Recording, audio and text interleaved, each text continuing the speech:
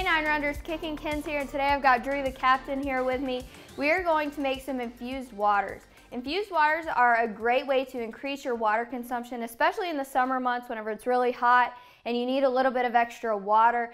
They're also a great sweet treat. It helps you feel like you're drinking something besides water, but without getting those empty calories. It's also low in calories, so it tastes good. And for some people, that's a little bit more desirable than water. And of course, with it being kind of sweet, it's something that even your kids might enjoy having at home when you're playing outside in the yard. The best thing is that it's easy, right? For sure. We have some great fruits. We got some basil even here. Anybody can really chop this up. It can be something fun to do with kids or your spouse, or even by yourself if you want to.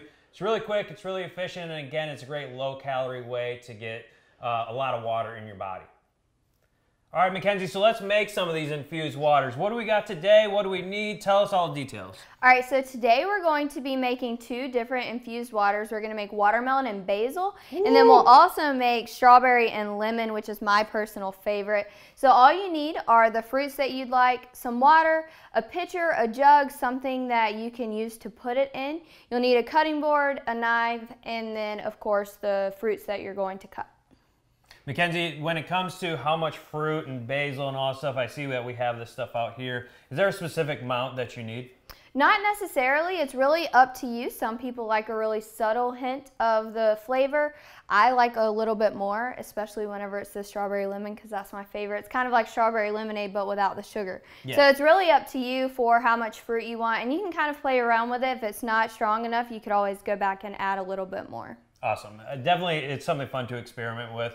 Try a bunch of different recipes. We're gonna do two today. We'll have a couple more for you guys at the end of the video as well that we like and we're gonna have on the member portal. But there's so many options for you that you can utilize just depending on your taste and what kind of flavors you like.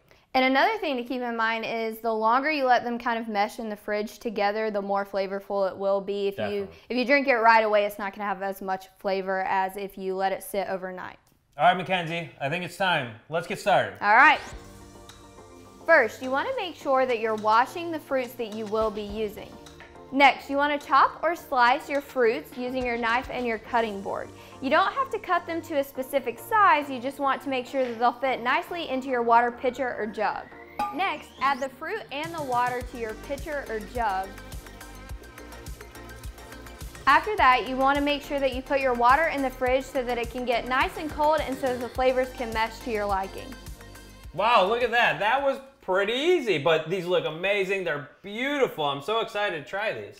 Yeah, so you may notice we actually have two different types of jugs here. So this one, we just dropped the fruit in and added the water. And in this one, there's actually a canister in the center and you put the fruit and the basil in there.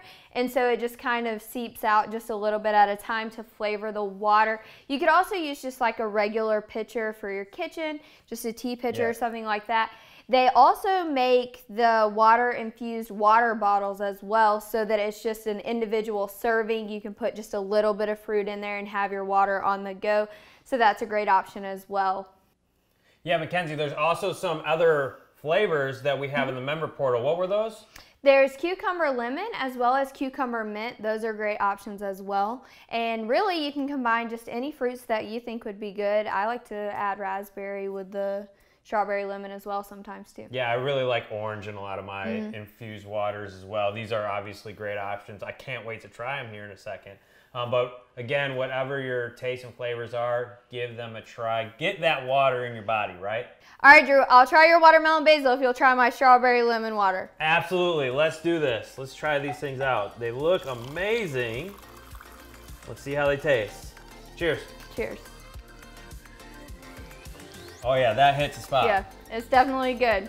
All right guys, so there's your tips. Remember, stick to the member portal, try out these, try out some other flavors, and we'll see you again soon for more of these great lifestyle and pro tips.